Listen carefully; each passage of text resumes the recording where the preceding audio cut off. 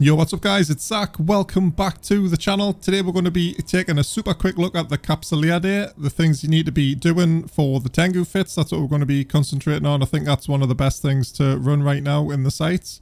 So we're going to show you a cheap fit and obviously like a full sweat mode fit, which I've been using for the last couple of days. Works pretty well. But the first thing you need to be doing, guys, is go to the Nest store and claim your free 50k skill points. So this is absolutely free, no plex needed. Just claim that on each of your accounts. There we go. Not bad, that goes into your referral bar, so you can sort that out from there. Right, let's switch tunes and we'll check out the Tengus. Alright guys, let's start with the cheap Tengu. So it's around 427 mil, although if I just bring the market up right quick, someone's been clever and bought all of the Tengu amp nodes. So there's a bit of market PvP going on here. Luckily I had some nodes anyway. And if you've got a Tengu yourself, obviously you can build around this. But yeah, just to be aware that the jitter market's a bit cluster at the minute. So someone's making some cash there. But yeah, back to the cheapgu. So both fits are going to be rocking heavy assault missile launchers. Pretty much the same fit, but this one's like T2 in meta. So we've got two medium shield boosters, cap battery for obviously with cap. There is a lot of newts in the sights. We've got an endurance stasis web. Would like a T2 obviously, but the CPU is like mega tight without any implants or anything. And that's partly why we've got to use the medium overclocker as well. Because we're running like all the T2 ballistic control systems, all four of them, and they take up like tons of CPU. You could actually drop one and use a meta damage control just to save a little bit as well, but personal preference. The web, I really feel like you should keep as well if you're not running any Hydra implants or any other application mods in the rigs. I think it really helps, especially the Rage, because I use Rage quite a lot, and I think like it's just me being lazy. Obviously you can use the Caldari Navy stuff for more application, lose a little bit of DPS, but it's gained like versus like damage down. But we do like just 1,000 damage. We're max skills right now for this. We haven't got any implants in or anything, no pyro drugs, so it's literally as cheap as we can go pretty much. But yeah, works pretty well.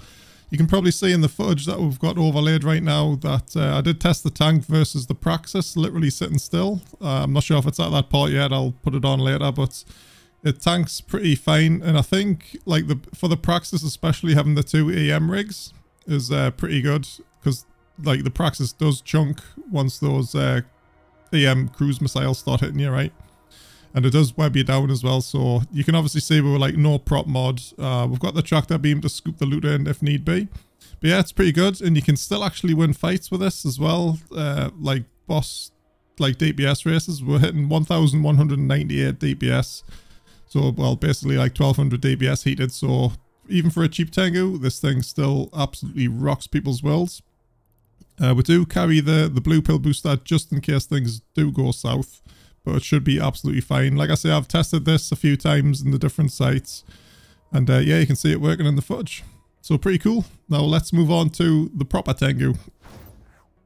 Alright, this is the proper Tengu, and I mean proper just by the full like try-hard mode pretty much. The one we usually use every event pretty much. I think this was similar last year as well, except we had a prop. So we'll just go over it again real quick. Tractor beam for the loot, assault missile launchers, because they do like ridiculous amounts of damage. So we're doing 1225.9 DPS with this thing, and that's more cold than the other Tengu was heated, right? So keep that in mind as well with the implants, which we'll go over in a minute. A couple of medium shield boosters. I really like the two medium shield booster setup versus the large. Again, personal preference, you can switch that around. I just feel like that gives a really good tank. Republic Fleet large cap battery for cap, because we're going to be getting neutered and stuff, and we need some resistance against that. The Dark Blood Stasis Webifier. Now this is really cool because the base range is 15 kilometers. You can get the 14k with the 60% velocity, but I really like the Dark Bloods because when we're heated, it does go to like 20k. Not that we need to, and really with this implant set, the Hydras, we don't need the web at all. It's just really good at keeping the boss close to you when it comes to you, because the boss will web you and it will get away a little bit, and most of the time you don't need to use the tractor beam to loot. It's just there for the lols pretty much. We've got the Pithx shield boost amp, which gives like crazy amounts of HP extra. So we've got 354 HP per 3 seconds with this, and that's 230. Oh no, let's have a look. Shield boost rate. Yeah, so per second we've got 235.9 from both of them. That's quite a lot of tank. It's nice. In the lows, we've got the Navy BCUs, obviously, which are really nice. I need to start like a Bissell roll and some of this stuff as well. Again, we're rocking just one EM rig this time and a couple of more application rigs. So the flare and the regas. So these give like explosion velocity bonuses and speed bonuses to the ships you're hitting and stuff. Or minus speed rather, minus velocity. We'll not go over them in too much detail. I've got a video covering the whole setup on this. I'll try and link in the description. And for the subsystems, we didn't go over this before, sorry. So we've got the amp node. This gives you extra boost on the shield boosters, as well as like another things, the 3 mid slots and all that. Accelerated ejection bay because we're all hams. Now, this is where it'll probably differ for a lot of people's style, I think. So a lot of people might use the fuel catalyst, which will give you 1 extra mid and 1 less low.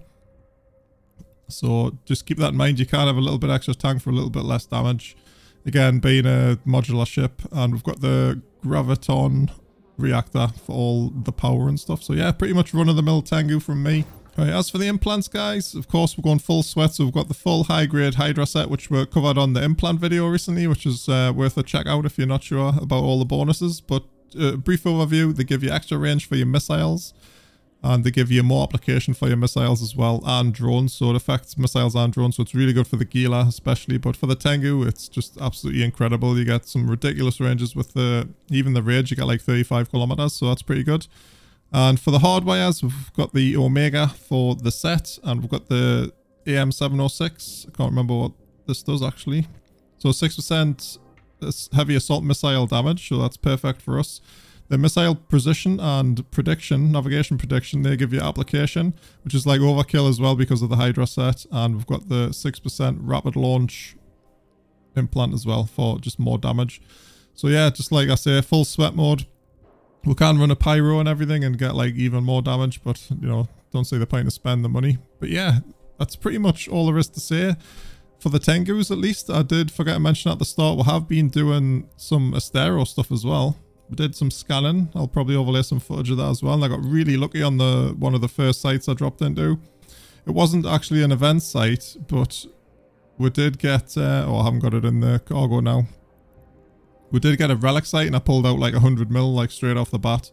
And then we got like another 120, I think, from the site itself. And yeah, so we've done pretty good. I think I'm done with the event now. I don't really need to carry on getting any more of the skins or anything. They're not that great, to be honest. But I'll just show you the loot I did get just while I was doing me testing, if I can find the can here. So that's pretty much everything apart from these few Telecon things, which were from the Virtue implant set vid. So I pulled in just over a bill, you know, not bad. And this bit, and these are actually pulled from a Hecate who warped into one of the sites and died. And I just suspect looted him. So yeah, that was, what, like nearly 100 mil there. So pretty good. Seeing lots of dead cruisers and stuff in the sites. But yeah, I think that's going to cover everything, guys. Any questions or anything, just leave them in the comments. All the fits and all that sort of stuff will be in the video description, or any music I use as well. And yeah, thanks a lot for watching, and I'll see you in the next one.